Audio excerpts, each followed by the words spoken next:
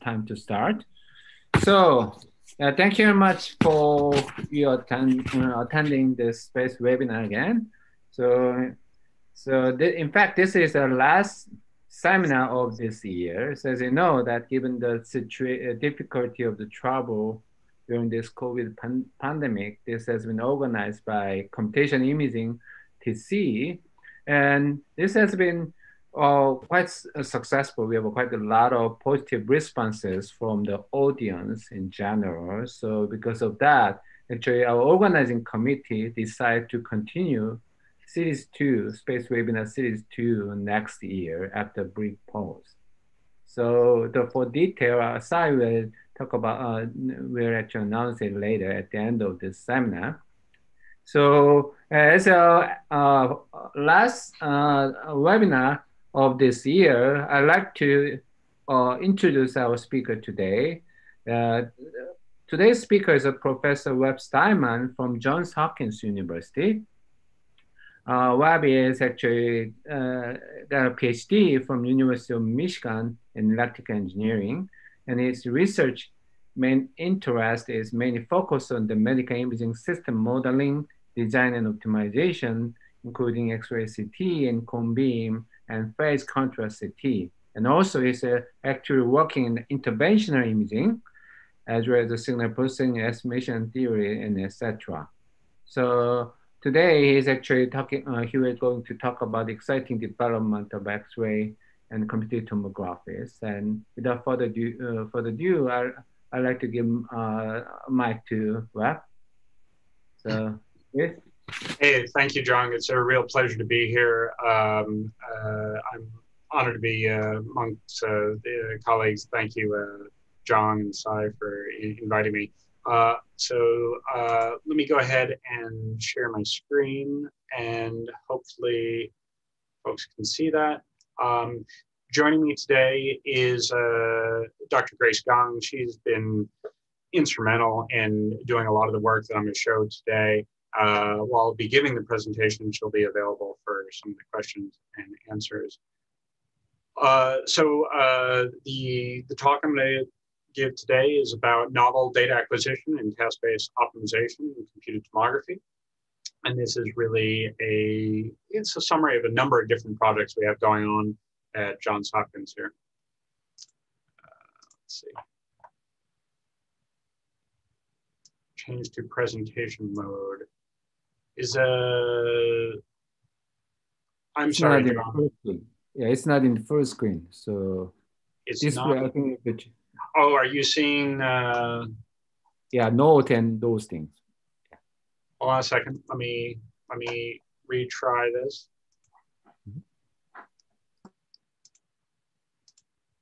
There we go. Great. Okay, sorry guys. Yeah, so let me just jump into things. So I wanted to, okay, it's going to advance. There we go. I wanted to start off, so I suspect many of you are familiar with CT, but just in case you aren't, here's a CT scanner with the door open. The critical elements of the scanner are you have an X-ray tube that emits X-rays, patient goes somewhere in the middle, and there is a curved detector on the opposite side. Basically, what you're obtaining is projection data through the patient based on what X-rays survive the transit. And that's not enough to give you a three-dimensional image, but if you spin around the patient and collect enough data, then you can do the mathematical inversion to create the 3D volume of attenuation coefficient. This is one of my favorite videos I always show students in the lab. A lot of folks, you don't often see these running with the covers off, but it's really an amazing piece of engineering. It's also an incredibly difficult environment to design new hardware for because things are spinning so quickly. On the flip side, when you have this ton of material rotating at 3 to 5 hertz, you can actually collect data very, very quickly. So this is the environment we've been working in. CT scanners have basically worked in this fashion for the past several decades, But what I'd like to show you is some of the novel things that we've been working on. There are other groups working on similar ideas. I think it's also helpful to have a little bit of mathematical notation so that we're speaking a similar language. This is an illustration where I'm really looking at a 2D to 2D problem, but it's analogous in 3D. The thing I'm actually interested in is that distribution of attenuation values that we generally call mu when we're doing CT. So that is telling you the relative amount of X-ray stopping power of different materials. So denser objects tend to have a higher attenuation coefficient. When we collect data on this kind of object, you would get a single projection as essentially a sum, so a linear operation, but we get that overall angle. So you can see an enumeration of angles in the vertical direction, enumeration of radii in the other direction. We get this projection data that we generally refer to as a sinogram. So that's a linear operation that you can describe as a system matrix times the values you're interested in. Now in transmission tomography, the photons obey Beer's law as they pass through the object, and there's an exponential survival probability, a negative exponential, that is described here. So if you put in a certain number of photons I naught, you would expect the output number of photons you're getting to obey that survival probability. So when you're trying to do the mathematical inversion, you can make a number of decisions of how you do this inversion process. Maybe one straightforward way is to divide out the I naught, take the log, and then solve this linear problem. Or you might want to go after it directly and solve the nonlinear problem. There might be advantages to doing that. So that's the general framework we're working in. Another important thing about X-ray imaging, particularly CT, is that noise is really interesting. It's unlike MRI in that the noise can be highly non-stationary. And this is illustrated off our test bench that I have really right behind me in the lab, where we've just taken a head phantom with a skull in the middle of it. And I've taken two images. And what you see is one of those images on the left, and on the right, I've subtracted the two images. So the mean is basically gone. But what you see is the residual, which is just the noise. And what you can see is there's a pretty dramatic difference in the relative noise content in the center of the object, where there's a lot of attenuation, and relatively less noise out the edge. And in fact, in CT, you can see this level of noise change by an order or magnitude or two. So this is where model-based iterative techniques have really had an advantage in CT, because we can actually assign to each measurement a data fidelity, where we know that some measurements have much more information content than others, and then we can balance this out. Oops. And there we go. So the other way we could potentially handle this very non-stationary noise is maybe we could change something in hardware to perhaps make the noise more uniform. This is done in current CT systems, and it's been done for some time with what they call bow tie filters. And basically the idea is, let's just assume for the moment our patients are perfectly symmetric and uniform. What I could do is I could pre-attenuate the beam, essentially put more attenuating material out at the edge, so that by the time it goes through both this filter and the patient, I get something more uniform. Now, what exactly these bow ties look like depend on the material you're making them out of, but you should be able to do this. The main problem is patients aren't uniform, and they aren't symmetric. In fact, even within one slice of a patient, patients tend to be wider than they are deep. So as you rotate around the patient, that's not going to work. Or as you scan along the length of the patient, the people's heads are smaller than their bodies. So there's can be a pretty dramatic change. So this has gotten a lot of folks thinking, including us at Johns Hopkins. Is there a way to build one of these that would be dynamic, that we can adaptively change to the shape of the patient? There are a lot of different strategies out here that different labs have taken a look at. We've taken a somewhat maybe exotic approach to this, where rather than attenuating the X-rays by different thicknesses of material, we'd like to use a binary filter. We're calling these binary filters multiple aperture devices. And the basic concept is if you make these little apertures, these little slits larger, you're letting through more X-rays locally and less where those slots are thinner. And then these are done at very fine scale, so you don't really see the patterns. Now you might look at that and say, well, there's nothing dynamic about that. And that's true. But if you put two of them in series, you can now, with very, very small motions, have a pretty dramatic impact on the local fluence patterns. And if you think about this, what we're actually doing is we're actually designing moire patterns as these two high frequency structures overlap. And we can build these things out of 3D printed tungsten so that they're basically binary. Let's see, I did get a question here. Isn't purposely attenuating the signal to make the noise more uniform fundamentally a wasteful strategy? Well, this is true. So one of the things we had to worry about is we need to produce all these X-rays. X-ray production is a notoriously inefficient process. Most of when you're accelerating electrons into a tungsten target, most of that goes into heat. And you look at X-ray tube design, it's a lot about heat management.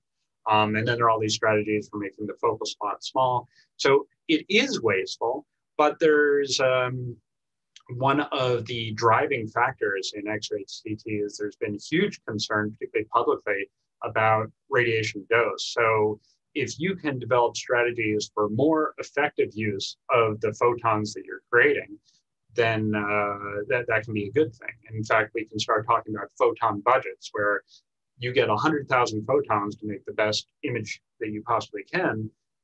Then we start asking questions like, where do we put those photons? And that's what I'd like to get into. So you're right. You do have to be careful because you're inherently throwing away a lot of your photons here. The other thing you might suggest is looking at these binary patterns that maybe you don't really want a binary pattern. What you really like is something more continuous. Well, the good news and the bad news, depending how you think about it, is these X-ray focal spots are actually extended. So particularly for objects placed very near the focal spot, there's actually a fair amount of blur there, and there is a low pass effect. And we end up getting relatively continuous distributions of X-ray films.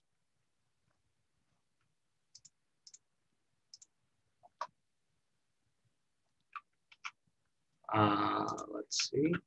And so we have done this and implemented it both in a test bench system. This is a kind of highly controlled environment where we can move things very precisely. What you're seeing in the movie on the bottom is we're going from a very narrow beam to a very wide beam so that we can control essentially what the shape and profile of that beam looks like. We've also done this on a diagnostic CT gantry.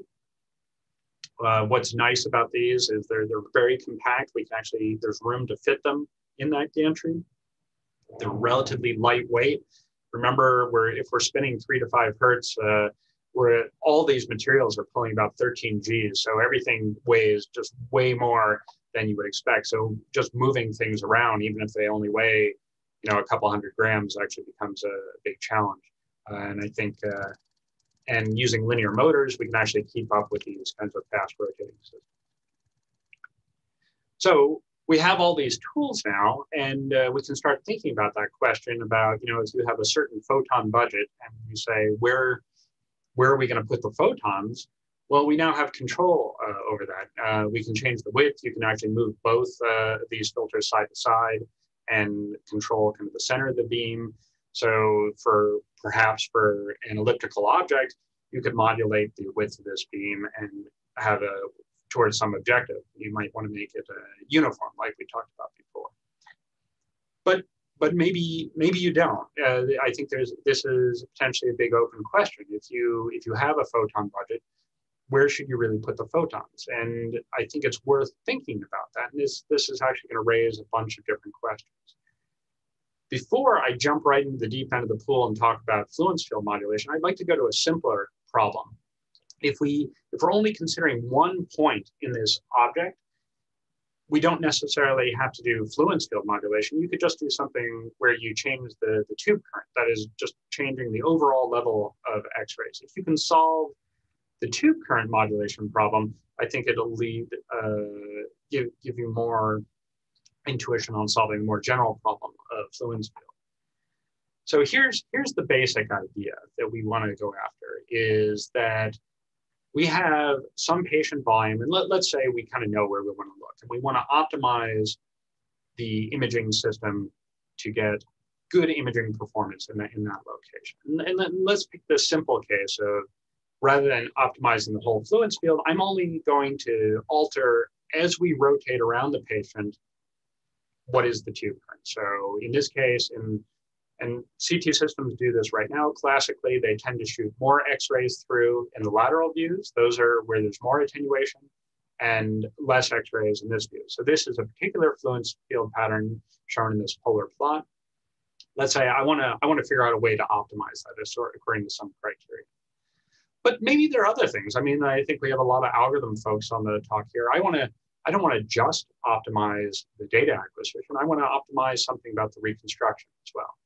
And I'm going to pick a increasingly outdated reconstruction, one of these model-based iterative methods, penalized likely approach, where I'm going to use a simple roughness penalty. But let's say I don't know what that roughness penalty looks like exactly. I'm going to allow this to have differential smoothing in different directions. So let's say I now want to optimize my system to find the best possible tube current modulation, but also the best possible regularization.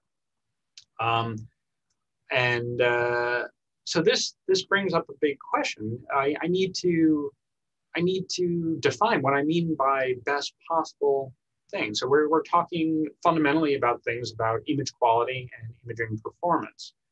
So if we were in a big group, I would ask everyone to raise their hands. Maybe I can even do that, but I like to ask folks, if I show you these two images on the screen, which one's better? And invariably, people pick one or the other, but I'm going to argue that it's actually really, really difficult to tell which one's better.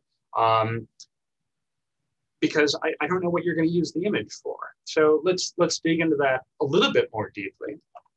And what I'm showing you here is, so on the previous slide, Dr. Phenup was asking if what I meant by roughness penalty, if I'm talking about a total variation penalty or something better. No, in fact, maybe I'm talking about something worse. I'm talking about a simple quadratic roughness penalty, so pairwise quadratic on nearest neighbors. I'll show you why I'm looking at that particular penalty later, but I think this is a really important part of the discussion. What happens when we look at increasingly kind of nonlinear image formation methods. But to finish the thoughts on this slide, what I'm showing here is a series of images. Every one of these images has the same noise variance in it. To the left of this vertical line, I'm showing two signals that we might be looking for in our data. One is a high frequency signal, almost impulse-like, and the other is a broader, more distributed, maybe a Gaussian kind of bump that I'm looking for. And what you can see is, even though every one of these images has the same noise variance in it, the ability to discern that signal we're looking for really varies. In fact, if I'm looking for the high frequency signal, I might say, oh, this imaging system on the right is preferred. Or if I'm looking for the lower frequency signal, maybe the one on the left. And there's a real problem when the noise takes on a similar texture as the signal we're looking for. So what I'm trying to communicate is that, we have to be careful. We can't use necessarily something as simple as noise variance as our image metric, because it really depends how we're using our signal. I think the same is true for other very popular metrics like root mean squared error or PSNR, but let's keep it simple. I'm just going to talk about illustrate this with a noise variance because it's easy to show. So how do I take this to the next level? Well, there's actually been a ton of work on modeling observers and trying to numerically compute how they're going to perform. I'm not going to give you a total review of this, but briefly I'll talk about things like detectability index. And what that is, it's basically taking an observer model. In this case, I'm picking what's called a non-pre-whitening observer model. That means whatever the observer is, as when it looks at data, it can't decorrelate the signals that are coming in. That those correlations make things more difficult potentially to do the discrimination task or detection task. So we can write down expressions for this detectability index. And what it's composed of are familiar things. In this case, there is a frequency domain measure of the spatial resolution, the MTF. There are the frequency domain measure of the noise in the noise power spectrum. And so you can see that there's a kind of signal to noise ratio in here, but it's also weighted by the frequency content of the task function. So I need to know what is you're looking for. And that task function could be, signal present, signal absent. It could be a discrimination between two different hypotheses. But what this is telling you are what frequencies are important in order for me to accomplish my task. Now, there's some other things in here. I'm saying that my MTF, this is my MTF of the produced image, the reconstructed image, is a function of a number of things. J, which is really, I'm talking about a location, but also these two omegas, omega A and omega R. That is every possible acquisition parameter and every possible reconstruction parameter I might have can affect the modulation transfer function. Of course, it can affect the noise as well, but then it affects the overall detectability.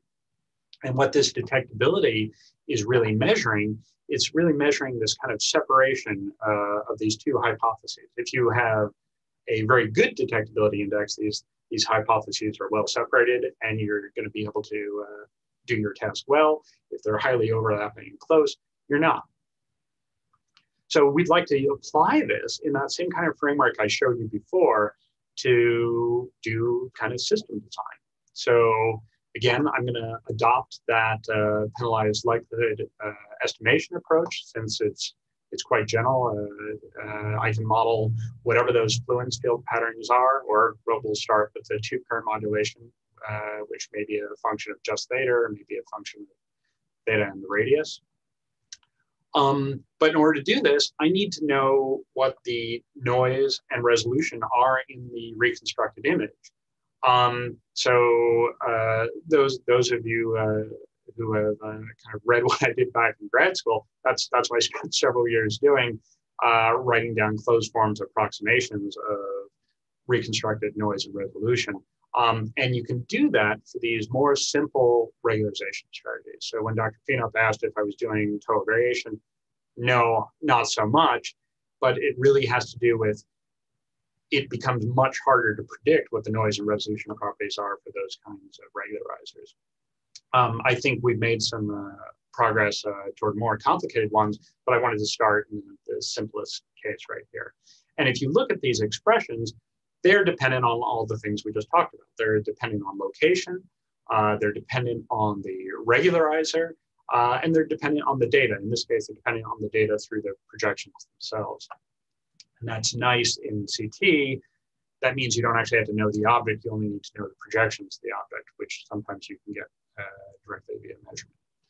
If you look at these quantities, you'll see something very typical in CT and very typical with model-based reconstruction is that the noise and resolution properties are both non-stationary or shift variant. Depending where you look, the properties change dramatically.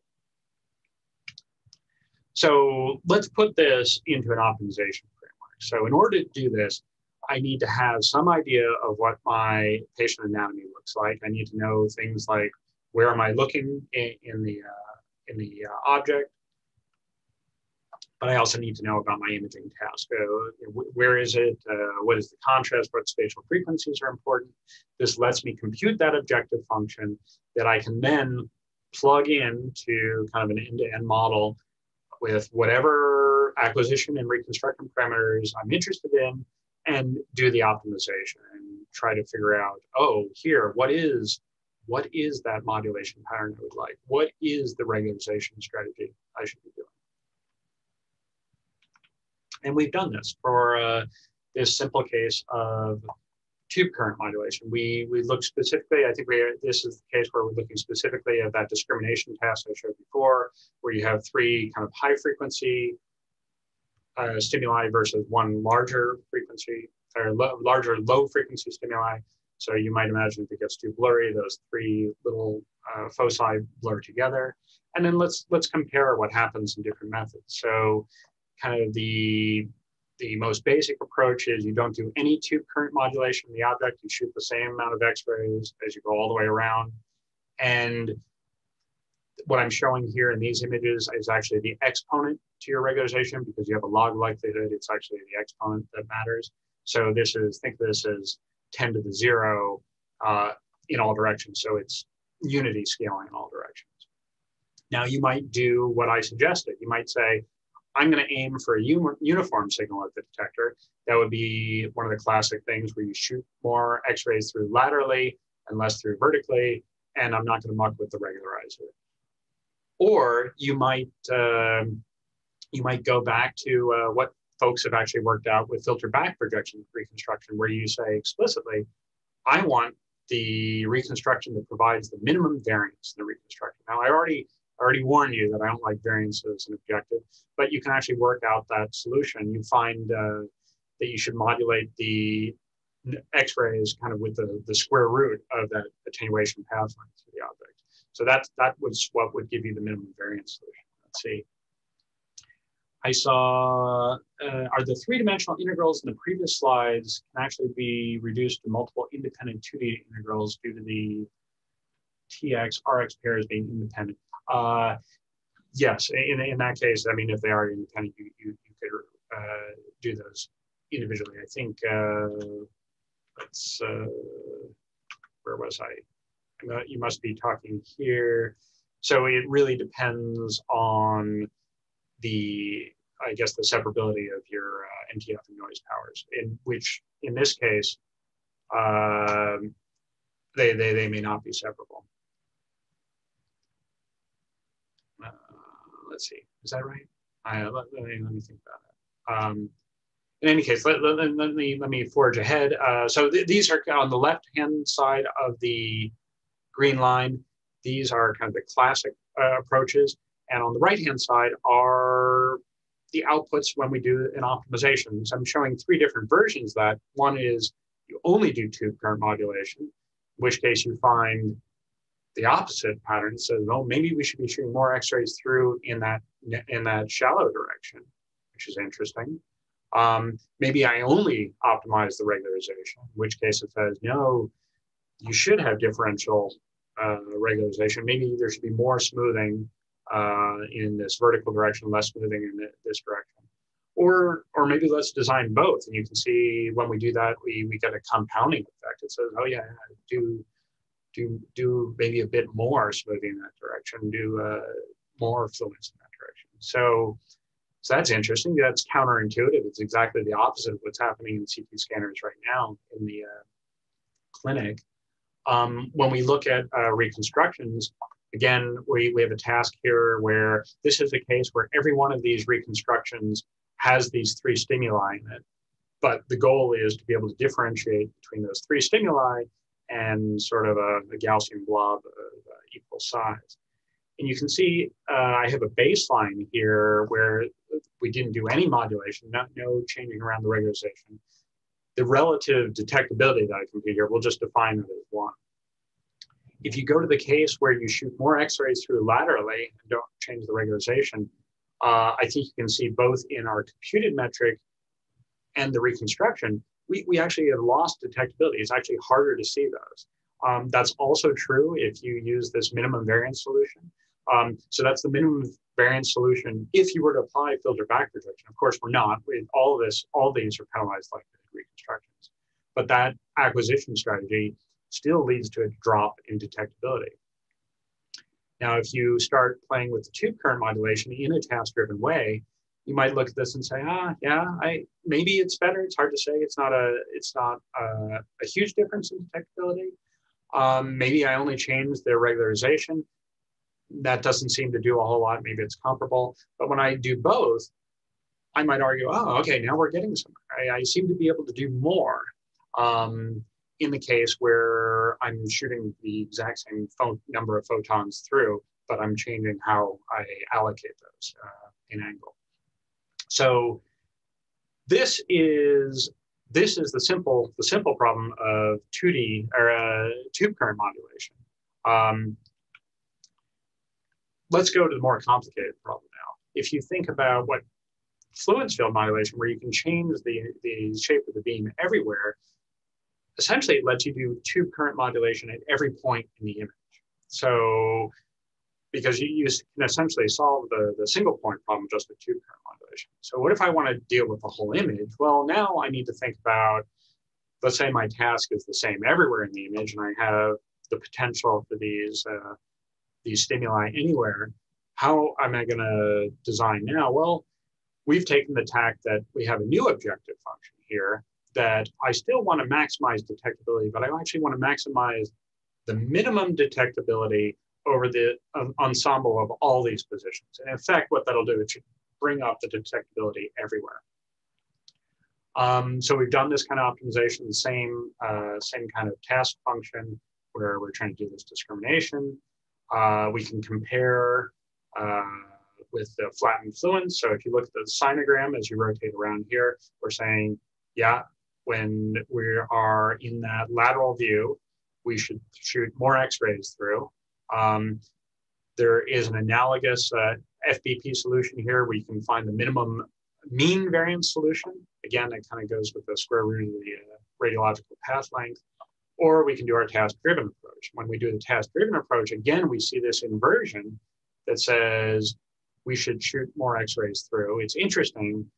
Within a view, we should still kind of try to homogenize, but we should shoot more X-rays through in this short direction.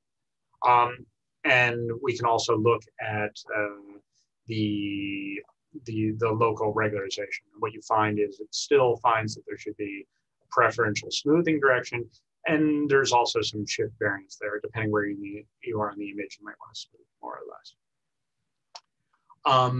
And we find similar answers here. So rather than showing you all the different locations, I'm showing you a sampling of positions. Again, you can see as you go from the unmodulated case to, sorry, this is kind of a numerical encoding we use. This is the uniform or flat field at the detector solution. This alpha equals 0.5 cases, that square root. It's kind of an exponent of the path length in terms of correction.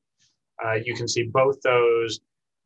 These are now absolute detectabilities, but again, you can see that whereas there is, you can see the potential advantage of going from the unmodulated case to the task-driven case.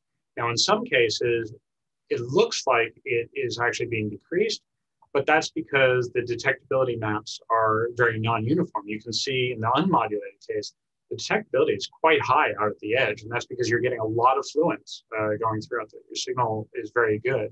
But if your metric is really the minimum detectability over the entire field, that occurs in the middle, and we're beating it. So what you really want is to kind of have a uniformly high detectability.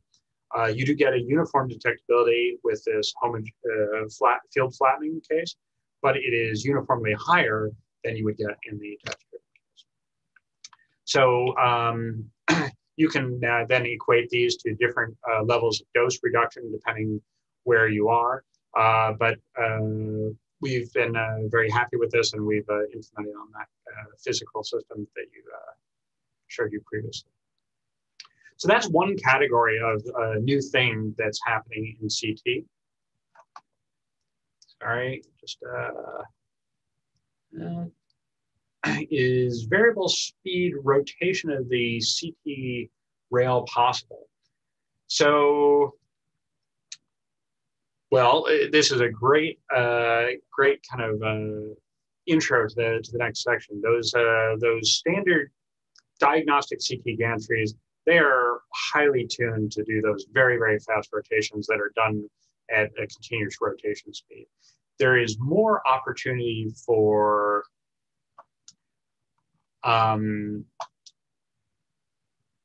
data kind of interesting motion profile in interventional imaging. And what I'm showing here is an interventional system that colleagues at the University of Sydney have, we've been working with them on.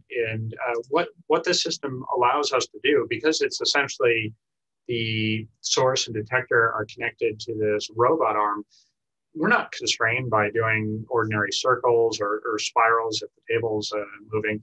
We can define any orbit you want, potentially. So this isn't the kind of speed adjustment that that Unal has suggested, but you could potentially do that. That's not something we've investigated here. So I have a question from Theodore that says, how do you compare images and how do you know if one image is better than the other than visual cues? And that is the core of what we've been talking about here. I think in order to tell which image is better, we really want to we want to have something quantitative. We do not want it to be, this kind of A versus B comparison. I jokingly say this, that, when you read any paper, right, you look at the two images and you already know which one is the better image. The better image always goes on the right, and that's whatever algorithm people have proposed. But what we had to, and maybe there's quantitative information to back it up. But what we really should get away from is these pure kind of beauty contests where we're just looking and saying, qualitatively, oh, this one looks better. I think because the kind of pictures I showed you before, it's really important to identify what are you going to use this image for. If you're going to use it for these kind of discrimination tasks I've shown you, then can we come up with a mathematical model that is really saying something about the way the human visual system and the human brain works, to be able to predict what that performance is. And we've picked this non-pre-whitening observer model that's been shown in some studies to be a good indicator of how humans work. Or maybe we need to go down another path and say, well, maybe humans aren't in the loop, and we're going to have some machine learning type discriminator doing this. Well, let's base it on the performance of that. That's going to tell you whether the images are, whether the imaging system is highly performing or not. I think now you can't always do this in every case, right? You don't always know what the images are going to be used for. And in that case, maybe you do have to fall back onto more general measures of imaging performance like RMSE. But we kind of know that RMSE is not a good measure when it comes to human visual systems.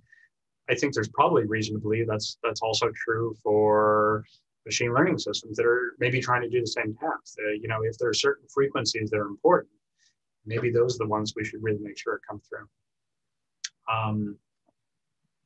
So getting back to this other potential flexibility in data acquisition, there's this idea of orbit. Let's break away from helical scans, which have been done for decades, and use it in one of these interventional systems that's not really how they're being used right now. Really, that's just to kind of put your fluoro system in the right position. But these systems are ready to do this right now if you give them the right commands.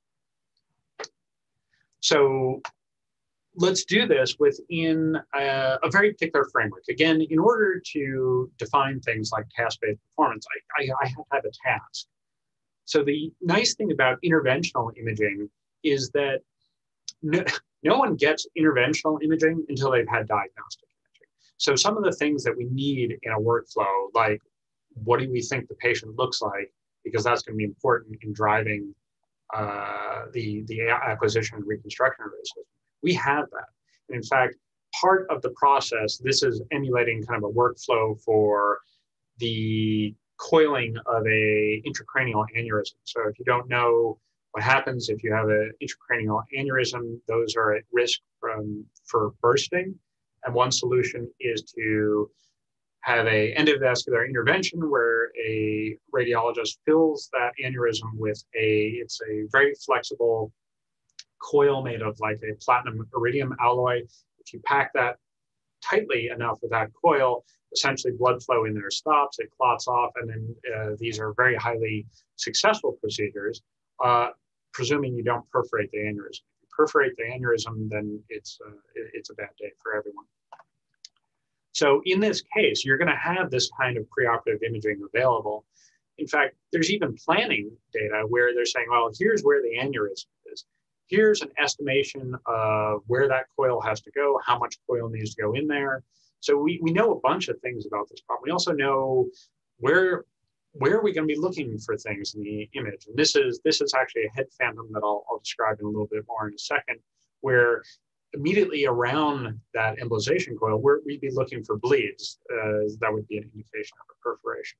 So what I'd like to do is to build that same kind of framework we had before and say, well, give me the orbit. What is the orbit that is going to give me the best detectability of bleeds surrounding that embolization coil? Now, this is really challenging because platinum iridium alloys are really highly attenuating and just overall bad for CT. Any X-rays passing through that are going to be very highly attenuated. And you have this real problem that your image quality in these images tends to be worse exactly where it needs to be good, because that's where I'm looking for things. And the open question is, if I do this kind of patient-specific and task-driven imaging, can I do better? Well, I won't go through the math again, but we've done this. And what I'm showing is kind of the standard circular orbit in cyan. You can see that embolization coil in blue. And the magenta orbit here, what I've said is I'm going to pick some point directly behind that embolization coil, and I want to be able to detect bleeds there. And what we find is, well, the algorithm has said, well, try not to have path lengths of X-ray overlapping in your region of interest and that embolization coil. That's going to be, really bad for your signal. So wobble around. But it also says, you'd be better off tilting the whole orbit. And this is interesting because this is actually something that was learned decades ago. If you want to make really good brain images, they tend to tilt the gantry or tilt the patient's head to get the skull base out of the field of view, because there's all this highly attenuating bony material here. So this is encouraging when we first saw this, since that's something that fell out of the algorithm that was not a constraint from the design. Now, of course, we wanted to test this out in real systems. Great. Sorry, just keeping track of the chats. This is a head phantom that we've used in the lab. It has a human skull surrounded by tissue equivalent plastic, but it's hollow, so we can put anything we want in there. And what we've done is put a synthetic vasculature in there, filled the rest of the cavity with jello. Jello is a good emulation of brain tissue. And we've actually gone through that entire process that I showed before. So this is one fluoro shot kind of mid-intervention where we have an interventional radiologist filling that with this embolization coil. The other thing we've done is I've glued little acrylic spheres on the outside of that aneurysm to emulate bleeds, since that's approximately the right contrast. And then this is before we had access to that fancy system I showed you in Australia. We have a test bench here where these test benches, we tend to do the opposite thing. We rotate the patient instead of the X-ray tube and detector, since in this case, because our patient's only a head, it's a lot lighter. And you can see, because we have this hexapod in the middle, I can do non-circular orbits. If we go through that process and we look at the reconstructions, we can see what things should look like, because this is the preoperative scan. We can see our location of interest, that we'd like to be able to see this bleed. And then you can compare both the standard circular trajectory and the task-driven trajectory. And you can see the change. We have this embolization coil in there. You can see things like the legs of a stent that are in the artery, trying to keep that embolization coil up inside the aneurysm. You can also see some residual contrast agent. When these are done, they're done with iodinated contrast. We didn't quite flush all of that out. And we can zoom in and see the same effect. Now, what's interesting here is the algorithm has done exactly what we said. We said we'd like the image quality to be good here. I'd like to be able to detect bleeds here. But it's done exactly that and made the image quality good here, perhaps at the cost of making the image quality worse elsewhere, because there was no constraint here. So if you really want to do this, we should go kind of to an objective function like I showed you before. Rather than optimizing in a single point, let's pick a whole set of points. Now, these are points that we think this is where they're going to be bleeds. I'd like to, again, maximize that minimum detectability over all those points. So make them all, try to boost all those levels up as much as possible. A little bit about the parameterization of the object and the orbit here, but I won't go into those details. Here are the outputs of both the standard circular design and the task-based design. And what you can see is there's some familiar things in here. There's a slight tilt to the orbit. There's an interesting kind of low frequency wobble as we go around. You can see the projection data is a little bit different. If you look closely, there's some interesting features to that data. As you come around, the algorithm wants to shoot kind of up directly through the nasal sinuses. Those are low attenuating, so maybe it's trying to get some good signal there. We've also constrained kind of the maximal tilt. If you looked at that system, there's actually a maximum tilt angle we can do. When we do that, we get reconstructions that look like this, that you can see that whereas these 6 kind of beads that have been placed around the embolization coil are maybe difficult to see, when you go to the task-driven orbit, we're really kind of pushing all those image quality problems in as tightly as possible to that embolization coil, and I think we get much better discrimination. Let's see, just checking. Okay, great. And that brings me to kind of one last kind of innovation that is actively being worked on in CT, and that's the idea of using spectral information. So standard CT, you're shooting X-rays at using a single kV on the X-ray tube. That gives you a spectrum, but it's a single spectrum that's the same as you rotate around.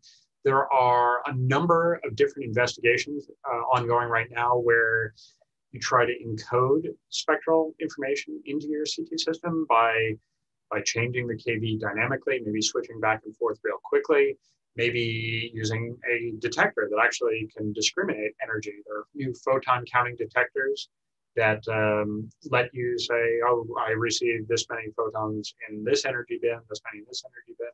What that lets us do, rather than producing these kind of images that are just talking about the bulk attenuation properties of X-rays as they pass through, we can now start doing material discrimination, or more importantly, material decomposition, where we're actually getting concentrations of different materials. So I'm showing work of a postdoc of mine that has used photon counting detectors to do a multi-material decomposition and tell you concentrations of 3 different contrast agents. You can really only see 2 here, except for a calibration standard, of iodine and gadolinium. And those have been time delayed in injection, so you can see their distributions are different. So, and not only do we get the distributions, but we actually get the concentrations.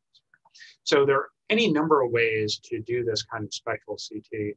But again, I would argue that we should think about how we're using this and come up with nice algorithms and nice ways of assessing it. One of the things that people have talked about a lot is using this to find concentrations of specific contrast agents, like I showed you before. So things like iodine and gadolinium are FDA-approved contrast agents that can be used right now. things like gold nanoparticles are not approved, but they are being investigated extensively in animal imaging. Nice thing about these compounds is they have very distinctive attenuation profiles when you look at their attenuation as a function of photon energy. Whereas water has this largely smooth profile, there are these distinct jumps in attenuation for these kinds of materials. And that has to do with the outer shell electrons and interactions with X-rays.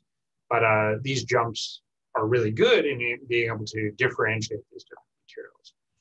So just like we looked at a penalized likelihood strategy for reconstructing attenuation, you can look at the same thing where you recast the problem, where we take these energy-dependent attenuations into account in these terms Q. We still have to obey Beer's law for any given photon energy, but then we can kind of integrate up based on what the system is shooting. So you have a slightly different forward model here, but really it's just the addition of another linear operator out here. Now I saw there was a raised hand question. Sai, can we give permission to that person to ask a question? Yes. I saw Ben someone, I think, but it went away. I enabled, I think it was Benjamin Weber, and I enabled Benjamin to speak. And I see another raised hand from Gu. I'm happy to take any questions. Yeah, sorry, there was a mistake, my bad. Yeah. Oh, you mistakenly raised your hand? Yes, I'm sorry. Oh, okay. Well, I'll forge ahead, but I'm happy to take questions at any time.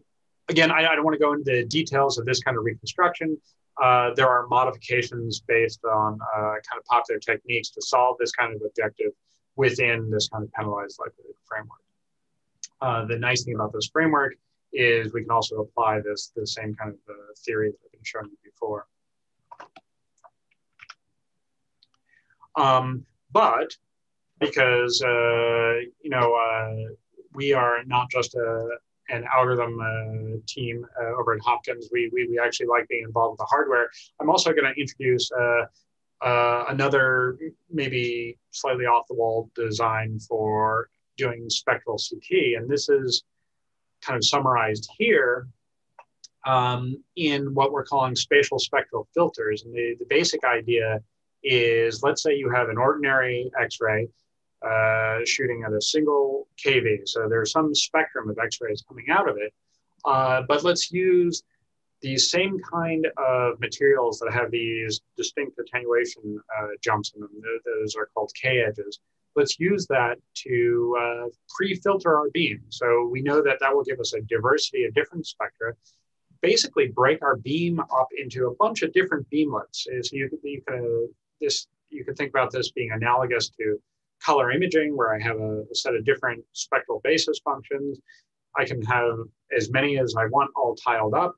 If you look at what happens to the X-ray beam after it passes through, you can see that they've been spectrally shaped. Really, there's this huge decrease after you hit that K-edge. So in this case, I'm really trading off spatial information and spectral information. This has been done in other optical imaging problems. But I thought, well, why not? Let's apply this to CT. If you do that, we want to do one more thing. I want to be able to translate this tiled filter. If you think about it, if I don't move it, the very center of my object is always going to see the exact same filtration. So I want to make sure that it kind of moves around, that I get good sampling. So if I think about what's happening in this multi-material phantom that is just composed of a bunch of different, these three contrast agents and different mixtures. If I look at that sinogram, what my beamlets look like in this sinogram domain are kind of these tiled diagonal patterns. So what's interesting here is I have projection data that is fully sampled spatially, but in each spectrum, it is sparse. So this has got me thinking. I mean, there's all kinds of work on sparse data acquisitions, but maybe this is slightly more weakly sparse because it's fully sampled spatially, but it's the spectral part that is mixed. And as we rotate all the way around the object, we're going to see a combination of the spectral data. So initially we tried this out and just to see if it would work in simulation. We worked really hard on a sophisticated end-to-end forward model to take into account real physical effects like the focal spot is extended, so these beamlets they're a little bit blurry at the edges, or even if they weren't, because the way you make tiles, there's kind of fractional things happening at the edges. If you put all that in the model, we still find that you can get nice multi-material decompositions and reconstructions here, and we were able to, with fairly good confidence, get estimates of the concentrations here. So we've done that, but just like we saw in these other cases, how do we really optimize the system? I mean, there are all kinds of potential things we could do in designing this filter. What filter materials do we want to use? What is the size of the materials? Maybe how fast are you moving it around? So, and I want to do that in a way that's more sophisticated than just saying, we'll try out a whole bunch or try to minimize RMS error. Let's look at something that one of my PhD students has been working on, which is really to generalize this idea of detectability for spectral imaging. And this is the expression that we've come up with, something that he's calling separability index, and it's based on the detectability. But let me dig a little bit more deeply into this. So first, I want you to think about what are spectral CT systems potentially good at that maybe single energy CT systems wouldn't be good at. Well, one thing I can imagine is, let's say you're looking for a lesion in a liver, and maybe that, like you kind of see in this bottom image, maybe that lesion is hypodense. It's it has a lower density of water-like material there. But when I inject a contrast agent, let's say it enhances, it is possible for that to enhance to just the right level that in a singular energy image, it's going to be totally flat. You would never see it. A spectral CT system would have an advantage here because it can do the decomposition, separate out the water component, separate out the iodine component, and you'd be able to see it. And that's really what we're talking about in this expression for separability, that if you have a stimulus in, so these K1 and K2 are the two different basis materials. So let's say it's iodine and water. I want to kind of maximize the ability to separate the difference of those normalized by kind of the sum of those. And this is the kind of optimization we do here. I won't go into the expressions for detectability, but they look familiar like the other expressions we had. And we can do this kind of design. And we've done this design over, I forget all the different materials we looked at, but over an ensemble of different metals, things like gold and erbium and gadolinium as filters, but also over what is the width of those filters. And I think in this case, we've just moved at a constant rate and then did that optimization. What you're seeing here are kind of violin plots of what is the performance in terms of separability index for random designs. If I just pick random designs in that ensemble of all possible filter types and filter widths, you get a distribution that is, there's kind of a mode here. Maybe there's a mean performance here if you were just to pick a random design. This red design is the case if you do the optimization, but you fix those filter widths to be equal, versus what happens if you open up things and do the whole optimization. Those best case scenarios are up here where you have the highest separability index. And I'm showing those two cases for a large phantom that's 32 centimeters, so something in like the body, versus a smaller one that's only 16 centimeters, something more like the head. And what you'll find is, well, they're different designs that are optimal. So there's still this object dependence there. But we can also look at how they perform. And here I'm actually comparing that case. What if you use the equally spaced design versus the design with unequal spacing? You can see there's much more ability to differentiate and identify this kind of lesion that I talked about. Those were simulations. Not being happy with simulations, we've done some physical experiments. Unfortunately, in physical experiments, we've only done the equally spaced design. So here's a image of what that filter looks like. It has tin and erbium and tungsten and lead, kind of in a repeating pattern. We move that back and forth. Here's the raw spectral data. And here is a reconstruction of various mixtures of iodine and gadolinium. And you can see, if you look at the decomposition, which is a water iodine gadolinium decomposition, these are relatively close to what we actually mixed in the lab. The concentrations of iodine and gadolinium are fairly low, so the water density is approximately equal to that 100 milligrams per milliliter you would expect. But so these numbers are in there. So I wanted to give you a flavor. I think a couple of big points in the talk. There are some really interesting things going on in CT where we're changing the way data acquisitions are being done. I think there is increasingly a place for advanced algorithm development. I've shown you kind of, I don't know, technology that's probably a couple of decades old in terms of reconstruction. I think there's much more sophisticated things that can be done out there. And I think they should be done. However, I think we should be really careful about the way we are assessing image quality and performance of these systems, because we know things like noise are not telling us the full story. We know it's an interesting combination of spatial resolution and noise under kind of these simple scenarios. And what I wanted to leave you with was really a challenge that as we move to these much more interesting and much more nonlinear reconstruction methods, like what Dr. Fina asked about, total variation methods, for example.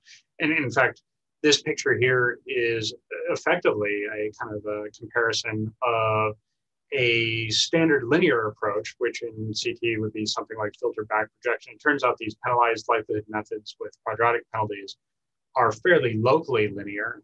And the way they work is kind of intuitive and predictable. If I have an object that maybe I'm looking at lung imaging and I have this spiculated tumor where this is really important diagnostically. If you have a lesion with these kind of little spikes coming out of it, that's really diagnostic in terms of identifying malignancy. If I turn up regularization because I'm doing something really low exposure, I kind of know what this image represents. I know we're losing a lot of high frequencies. Maybe there are still these speculations in there, maybe there aren't, but I kind of know what's going on. If you now go to a highly nonlinear method, let's say like total variation that is edge preserving, if I presented you with this image, it looks very, very sharp. I think it's giving you a kind of a false sense of security about what might be in there and what might not be in there. So I think we have to be really careful with these kinds of methods, that as we are developing quantitative measures, what is this image really telling us? Because we can go in here and we can say, oh, I can tell you based on an edge response, here's what the resolution is. It's not telling you the full story. So that's sort of a challenge for folks out there to think about this as you're applying increasingly nonlinear methods, as you're applying machine learning methods, where it's not just about edge preservation, where textures are going in there. I think these things are super powerful and demonstrate some amazing dramatic improvements, but we should also be cautious. So I'm going to end the talk there. I just wanted to quickly kind of advertise the lab. None of this work is done by me alone. Dr. Gong and students and postdocs in the lab are instrumental in getting all this done, as are all my collaborators, both at Johns Hopkins and at other universities. And I should thank both my sources of funding as well as our industry partners. So let me stop there. I'm happy to answer any questions, and if Dr. Gong would like to help answer, that'd be great as well. Wonderful. Thanks, Webb.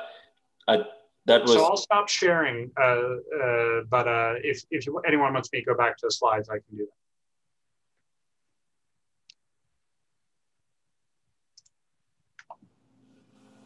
Hey, Webb.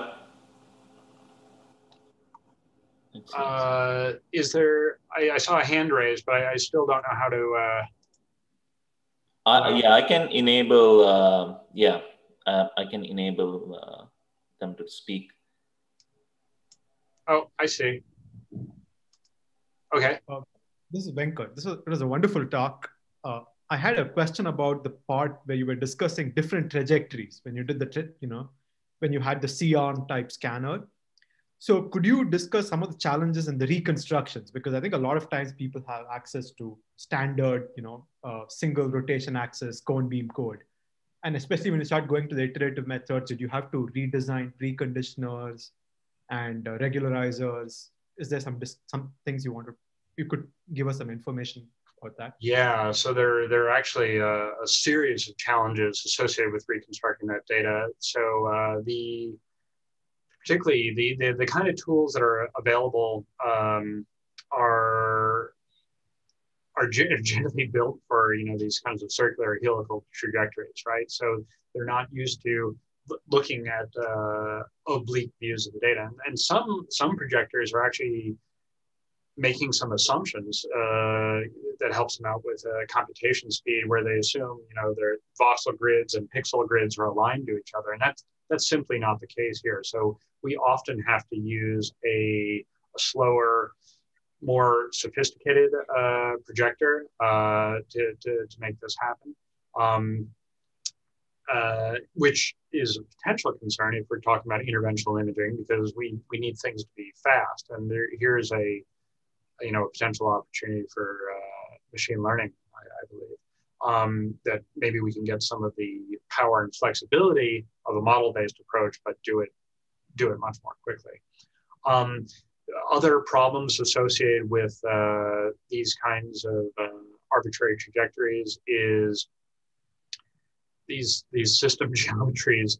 They're not only are they different than the helical orbits, but they tend to be more wobbly. So even when you command the system to do a certain thing, it doesn't quite do that. It may not be as reproducible.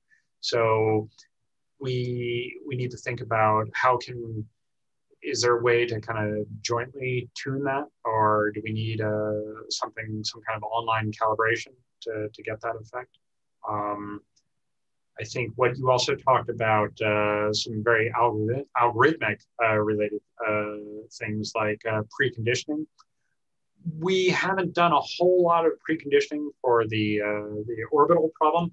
For the spectral imaging problem, preconditioning is a huge issue. That the problem with when you add that additional linear operator outside the exponential, that is very bad for preconditioning, or very bad for conditioning the problem, and your convergence rates slow way down. So intelligent preconditioning is a really big deal. Great, thank you. Thank you very much. There is a question in the Q&A web, if you'd like to see. Oh, there's a question about discretization resolution on task-based image quality assessment. Grace, do you want to talk about discretization and sampling as it affects task functions? Is that something you could speak to? It certainly has an effect on resolution by way of the aperture, integrating aperture, and sampling, but we have not. That's not something we have explicitly considered in the optimization.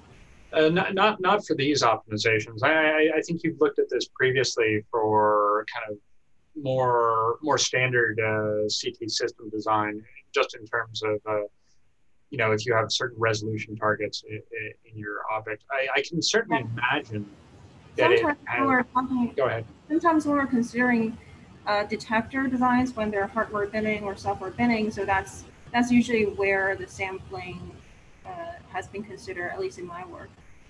And go ahead. Sorry. And then there's a second part, like what's the voxel size?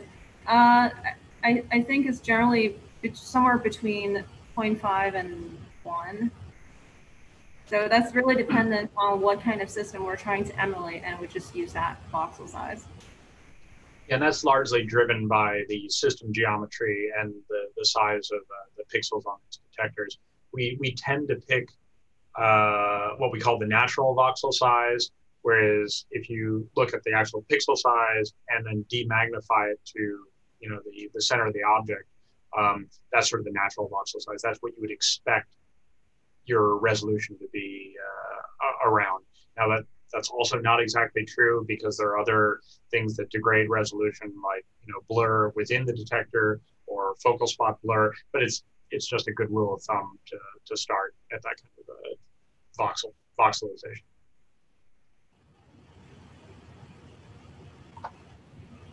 Okay, I think I had 2 questions. So one is, I guess for reconstruction, you're normally doing post-log likelihood, or so do you, like with low dose, do you go with pre-log sometimes? When we have control over it, this is all done in the native measurement space. So we have not manipulated our data to solve the linear problem. We are solving the nonlinear problem. In fact, for the spectral CT problem, there's no option, right? I mean, if you're that exponential sandwich between linear operators, you can't undo that. Mm-hmm. And it does lead to these more complex optimizers that you're kind of inherently always solving the nonlinear problem. So I haven't looked at this in great detail. I know there are folks out there. I think Paul Kinahan has looked at this extensively in terms of comparing kind of pre-log versus post-log treatments. And where you run into real trouble is at the very low doses, where you're really up against particularly for his application, which is more PET oriented, where you're up against the Poisson underlying Poisson process that's truncated at 0. So if you have corrections that are pushing things negative, everything falls apart. And so we avoid that by not doing that processing. But frankly, our systems are operating at high enough photon levels generally that it's also not a problem. Mm-hmm. Another question I had, which is probably like a very general question, which is, so with all the acquisition optimization and hardware development that you're doing, so is the work that you've done, does the hardware generally make the system overall more expensive, or is that like the cost also, does it factor into how you do all the development of the hardware and optimization? Well, that is an excellent question, and I don't know that I have a lot of data points to kind of back up anything, but I can tell you that there are definitely trade-offs here. So one of the reasons we are looking at particular design for fluence field modulation it has to do with the challenges of working in this CT environment where things are moving so fast. So there's so little space to operate within kind of this rotating volume that if you wanted to do this with kind of classic attenuators, you just run out of space and kind of weight limits real fast. All of these solutions are going to have some version of added cost to it. I mean, and if you look at if you look at imaging companies and what they've been doing over the past, really 1 to 2 decades, is they're much more quick to say, oh well, here's a software upgrade. On some level, the software upgrade seems less expensive because you're not buying a thing, except that's not true either. If you look at GE, when you buy the new software, you get a big new expensive computer to go with it. So I don't know.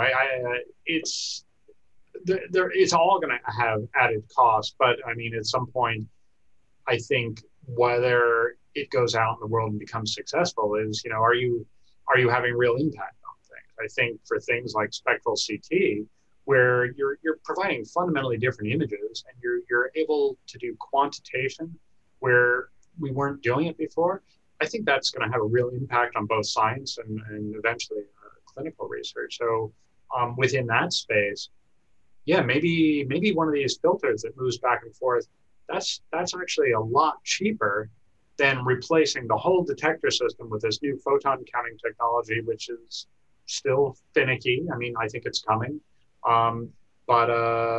Yeah, so I think that it's worth looking at these different cost kind of performance trade-offs. But I can't tell you which ones are going to win. If I could, I'd probably tell you where to invest and all that. Sounds good. So there are still, if folks in the audience, if you have questions, feel free to raise your hand and we can just enable you to speak.